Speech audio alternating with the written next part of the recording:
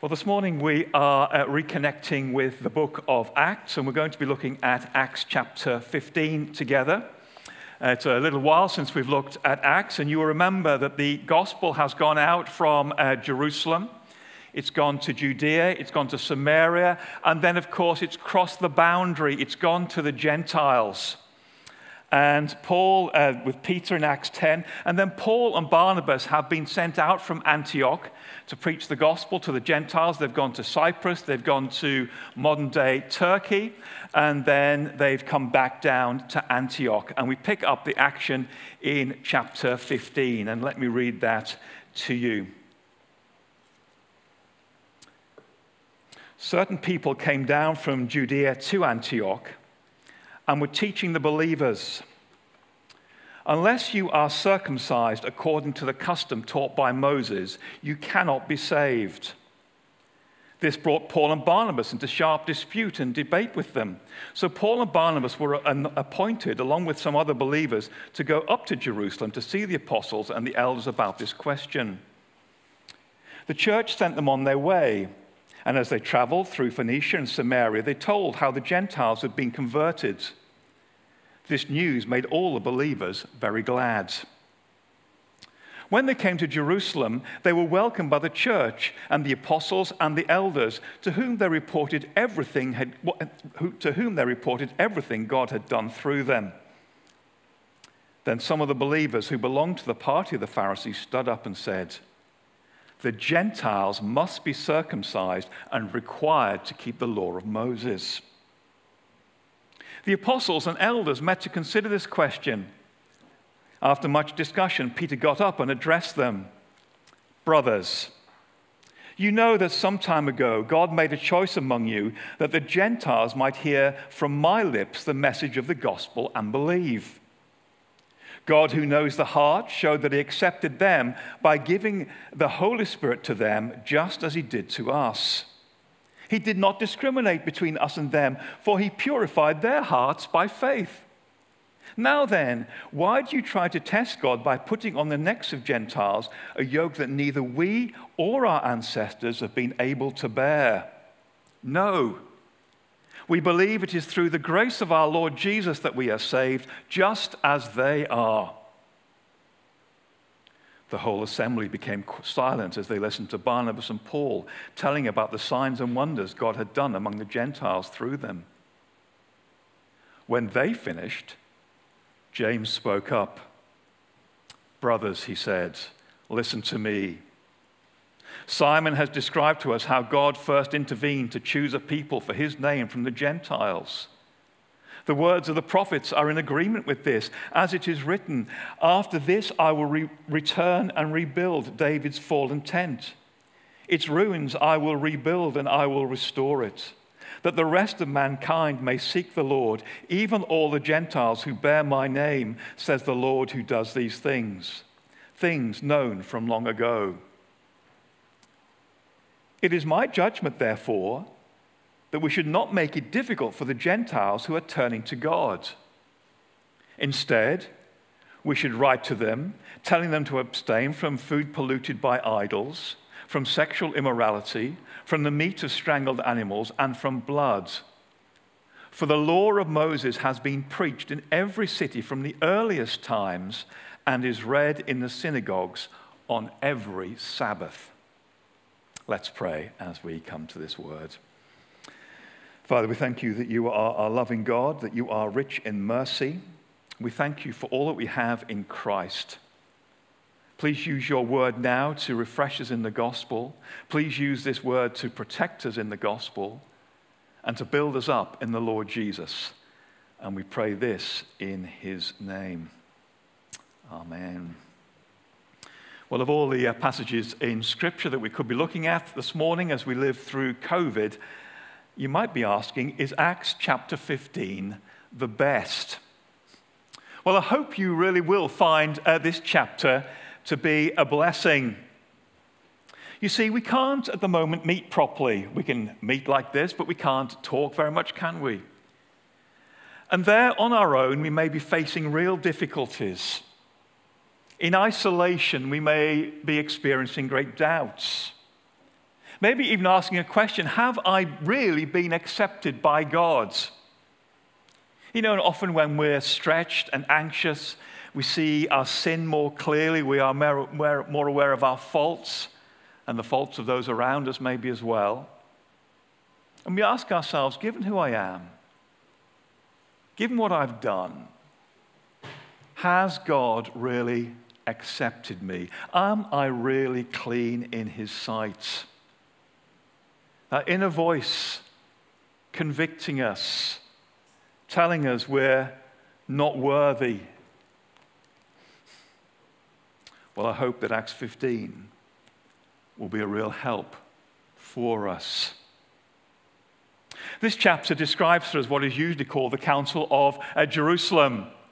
Well, what is the Council of Jerusalem? What is it all about? Who was there? Why is it important? Well, the chapter 15 starts in Antioch, that city which is about 200, 300 miles north of Jerusalem, where there's a large Gentile church. Well, it's Jew and Gentile, but many Gentiles. God has been powerfully working in Antioch, and as we've already mentioned, from Antioch, Paul and Barnabas were sent out on their missionary journey into Gentile country. They're now back in Antioch, but the peace in Antioch has been disturbed. Some folk have come down from Judea, from Israel, with a very clear message for the Christians in Antioch. You Christians, you believers in the Lord Jesus Christ, you need to obey the law of Moses. You need to be circumcised. You need to do this, it's very clear, in order to be saved. If you really want salvation, yes, you believe in Christ, you need to obey the law and you need to be circumcised. By the way, I think we've got to feel the power of their arguments.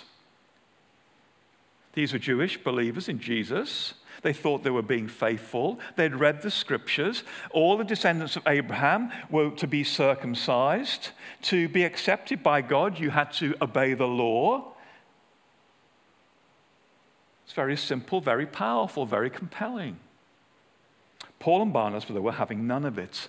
They argued with them, and the church in Antioch sent Paul and Barnabas up to Jerusalem to deal with the problem at source, to look to sort the issue out with the church in Jerusalem. So Paul and Barnabas, with a handful of others, made the 300-mile journey, and as they made their way up to Jerusalem, we read that they stopped and spent time with Jewish Christians, I assume having hospitality. They were going to do it stage by stage, of course, and there, as they go down through Judea, through all of that Samaria, they speak about what God has been doing amongst the Gentiles, and people are just thrilled to hear it. Well, they get to Jerusalem. They are welcomed. The whole church was delighted to see them. The apostles and the elders in the church are delighted to see them. And I sense there must have been a massive church meeting. Just imagine hundreds and hundreds of people doing all those things that we used to do, gathering, being there. And Paul and Barnabas do their PowerPoint projections, presentation, or whatever they did, showed the map of where they'd been, told the stories of conversions of Jews and the conversions of lots of Gentiles in Cyprus, in Pisidian Antioch, in Iconium, in Lystra. And maybe at some point in that meeting, they went, any questions? And some stand up. Believers who belonged to the party of the Pharisees. The Gentiles, verse 5, must be circumcised and required to keep the law of Moses. How are we clear on that, they're saying? They must be circumcised, these people who are turning to faith in Christ, and obey the law of Moses. Well, the apostles and the elders meet to discuss this issue. I think in some ways the whole church is in on this, as we'll see at the end of the kind of section. The apostles, the elders get together to work this through. And as we move through this chapter, we see there's a lot of discussion And then there are 3 speeches. The first is from Peter. The second is from Paul and Barnabas. And the third is from a senior leader from the Jerusalem church, James himself. 3 speeches, I think, establishing 3 key points as we listen into these speeches. Things will be very familiar to you, but they are vitally important. What do they establish here in these speeches as they address this council and as they come to their decision? Well, the first is great news for us at Spicer Street. God is in the business of saving Gentiles. You see, how does Peter's speech start? Peter got up and addressed in verse 7, "Brothers, you know that some time ago God made a choice between you that the Gentiles might hear from my lips the message of the gospel and believe." Peter's saying it was God's initiative that I would take the gospel to the Gentiles and that God would purify their hearts by faith. It was God's plan to take the gospel to the Gentiles. The second speech is from Paul and Barnabas. Luke doesn't actually tell us what they said because we know what Paul and Barnabas are going to say. They're going to tell us what we've already read about in Acts, the way that God used them amongst the Gentiles. And Paul and Barnabas simply recount how God has worked and did signs and wonders. What point is he making? Well, God is blessing the Gentile mission. God is in the business of saving Gentiles. What point does James make in his speech? Well, verses 14 and 15. Simon has described to us how God first intervened to choose a people for his name from the Gentiles. We can see that God is choosing a people from the Gentiles, says James. The words, verse 15, of the prophets are in agreement with this. In other words, this is what the Bible foretold. This is what the Scriptures foretold. The Pharisee party are claiming the Scriptures as their guide. They must be circumcised. But hang on, says James. God is building his tent through his descendant of David, the Lord Jesus Christ, and the Gentiles, the Scriptures of the Gentiles would be called in. Verse 17, that quoting Amos, the rest of mankind may see the Lord, even all the Gentiles who bear my name. God is in the business of saving the Gentiles. And this, the Jerusalem church is having to see and to really grasp. God is in the business of saving the Gentiles. He was going to have Gentiles who bore his name. And he wasn't going to have Gentiles who became Jews. He's actually going to have Gentiles. He's going to save Gentiles. Bringing them to his house. This is great news, is it not? And I hope we never tire of reflecting on this as we come into the book of Acts and as we go through the book of Acts. Let me just use the vaccine as an illustration. I'm not making any great point about the medical ethics or the medical science of the vaccine. I just want to use it as an illustration. Just imagine that just one country had bothered with making a vaccine, say Germany, that it had invested in the technology, had set aside the scientists, had worked really hard, while every other country had done nothing. And they had developed a vaccine, a completely safe, 100% ethical vaccine. And no one else had bothered. And Germans have said, sorry, this vaccine is for Germans only. Oh, we'd like some here in Britain. I'm sorry, you've been too long being rude to us. You're not getting any. The Russians will have some. I'm sorry, we've had too many wars with you. The Americans, no, we're fed up with you. We're just going to have our vaccine for us. They'd be perfectly in their rights to do that, wouldn't they? They don't owe it to anyone. They've made it. It's theirs. But imagine they actually went, well, actually, we're preparing 8 billion doses to make it freely available to the world. You see, the gospel says not from COVID, but from judgment. It brings us in the right relationship with God. And God could have just given it to Israel. But God made it and chose to make it free to the whole world. Given us the gospel, given us salvation. It is amazing. And I wonder whether the Pharisee party actually slightly resented the gospel going to others. Well, the Council of Jerusalem is affirming and seeing that God really was in the business of saving Gentiles, saving the nations. Secondly, the Council of Jerusalem recognizes that Jews and Gentiles are saved in the same way. That is, through faith in Jesus Christ, not by law. Jews and Gentiles are saved in the same way. You see, what does Peter say in his speech? Let me pick it up again there in verse 8.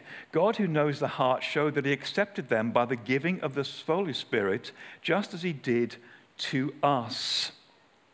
As Peter preached the gospel to Cornelius back in Acts 10, God accepted the Gentiles into his family right there and then. They believed the gospel, and what was the sign that they were accepted? The Holy Spirit descended upon them. They put their faith in Christ. They were cleansed there and then.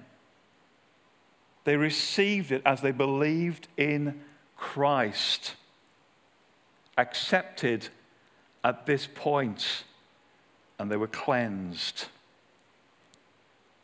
So Peter goes on and tackles the issue of law, and he makes this really strong statement in verse 10. Now then, why do you try to test God by putting on the necks of Gentiles a yoke that neither we nor our ancestors have been able to bear? They were saved there and then. Why are you now trying to bring them under this law? Why are you testing God? He's really strong, isn't it? This is going to irritate God if you do this. Why put on them a yoke that we haven't been able to bear and our ancestors weren't able to bear? In what sense is the Old Testament, is law, the Mosaic law, a yoke that is unable to bear? Well, I think he's probably referring to it in a couple of ways. It's actually just very hard to keep at a practical level, particularly if you live amongst the Gentiles. The food laws, the clothing laws, the Sabbath laws, the keeping of the law with the land and all the sacrifices. There's a huge amount to it. But more than that, it was a yoke at the level it couldn't save you. It said, obey and be blessed. But because of sin, they couldn't obey. They were weak. And the law just condemned. It's not the first time this has come up in the book of Acts. 13:39, as Paul spoke there in Pisidian Antioch. Through him, everyone who believes is set free from every sin, a justification we're not able to obtain under the law of Moses. Through the law, they could not find salvation. Through the law, they just saw they were sin. Through the law, it was just such a burden. It was not the way to be right with God. Rather, he says, verse 11, no, we believe it is through the grace of our Lord Jesus that we are saved, just as they are. We weren't saved by law, we were saved by Christ.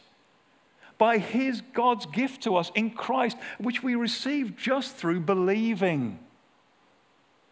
That's how we were saved, and that's how they're saved. They do not need the law in that sense. You see, the people had come down from Judea in 15:1 saying, unless you are circumcised according to the custom taught by Moses, you cannot be saved. Peter answers it in 15:11, no, it is through the grace of our Lord Jesus Christ that we are saved, just as they are. Now, of course, that leaves the role of the law for a different day, but it's the point of how we're saved. Let's just allow this to sink in. As we've already said, during this COVID time, you may have become really discouraged, feeling down, a sense of performing badly, of things going wrong, worried about what others think of you. Maybe at home experience new levels of frustration. But what does this tell us? Well, that you have been accepted by God through faith in Christ. You have been saved by grace. Your salvation at first did not depend upon your ability to keep the law, and your salvation now does not rest on your obedience even now. It rests on what Christ has done for you. You have been given the Holy Spirit. You have been cleansed. You have been accepted. The inner Pharisee gets a voice, doesn't he, in our internal counsel. In order to be saved, you must be good. You were cleansed, but in order to stay, you must now be the perfect law keeper. You listen to your inner Pharisee, I must do right in order to be saved, I'm not doing so well. It's going to be crushing. Listen to Peter instead. We believe it is through the grace of our Lord Jesus Christ that we are saved. Just as we are, just as they are. Through your faith in Christ, you have been cleansed and you have been accepted. You have been granted that new status. Rejoice in it. Enjoy it. Christ has dealt with your sin. Christ has perfectly kept the law for you. Anyone listening who does not yet belong to Jesus?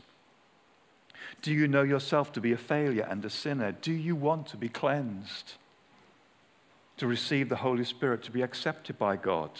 The big mistake is to think we get in with God by trying harder, by trying to keep the rules. You can't save yourself by being good. Look to Jesus Christ. Jesus Christ, I need a Savior. I look to you. You are the Savior. I put my trust in you. Give me your Spirit and give me new life. So firstly, the council recognizes that God is in the business of saving Gentiles. Secondly, we see that the Jews and Gentiles are saved in the same way, by grace through faith in Jesus Christ. And thirdly, and this is more tricky, I think the first two things are all nice and clear, but let me have a go at the third as well here. We see the council seek to maintain unity between the Jewish and Gentile believers. The council has a concern for unity between the Jewish and Gentile believers. You see, what action do the council settle on? Now, we haven't had time to read on for the rest of the chapter, but it is there right at in verse 20. James concludes this matter, and this is what the church will do, and they'll all agree to do, that we should write to the Gentiles, and tell them to abstain from food polluted by idols, from sexual immorality, from the meat of strangled animals, and from blood. Why? For the law of Moses has been preached in every city from the earlier times and is read in the synagogues on every Sabbath. What is that about? A letter to the Gentiles. Notice verse 19. They are very, very keen not to make things difficult for the Gentiles. In my judgment, therefore, it says we should not make it difficult for the Gentiles who are turning to God. The word is actually annoy. We don't want to annoy the Gentiles, put a burden on the Gentiles. In other words, he's saying, well, we're not going to put the law onto them. That's not right. But we are going to ask them to abstain from these four things. Not because the law says so, but we'd like them to do this. These 4 things: food that has been involved in idol worship, sexual immorality, meats of strangled animals, and a blood, presumably from blood of animals. Why those 4 things?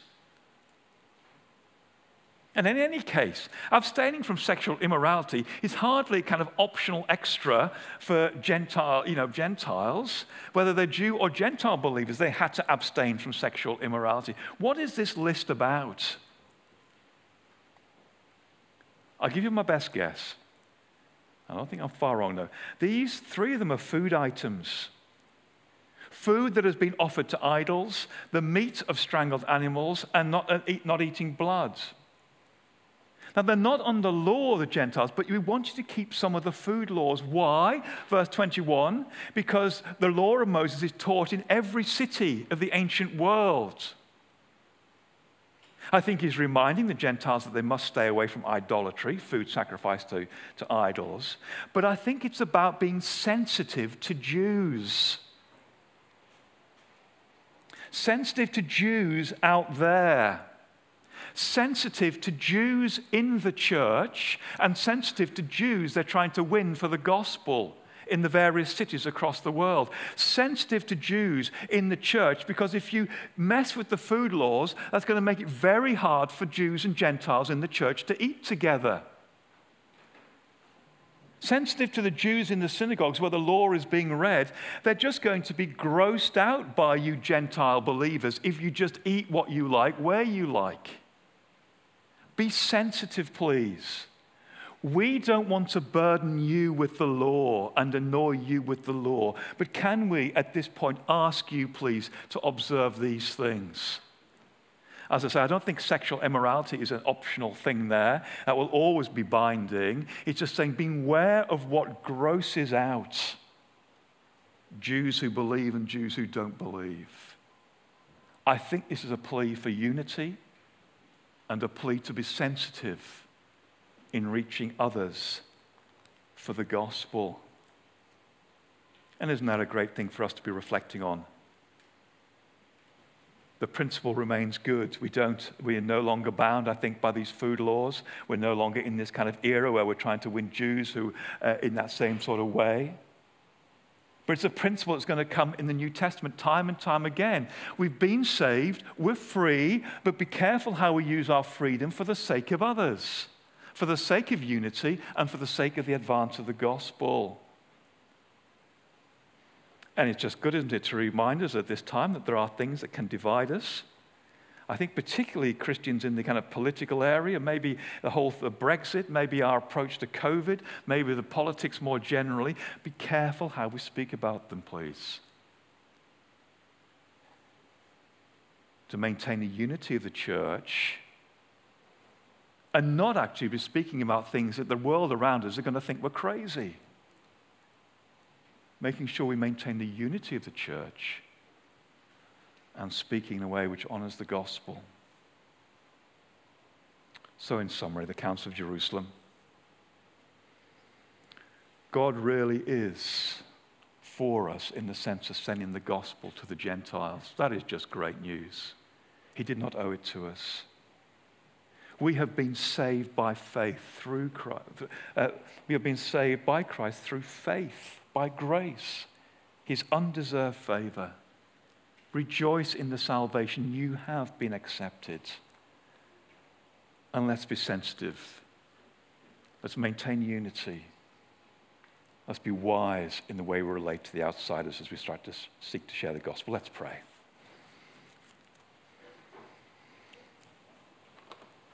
Father, we thank you for your word. We thank you for this counsel. We thank you that this, in one sense, happened and won. That the early church could see that the gospel really was for the nations. That they defended justification by faith alone. And we thank you for that gospel. We thank you for the seeds of this kind of thinking about unity. And we thank you for all that flowed from this. And as we seek to maintain unity, take this word, do us good by it, we pray, in Christ's name. Amen.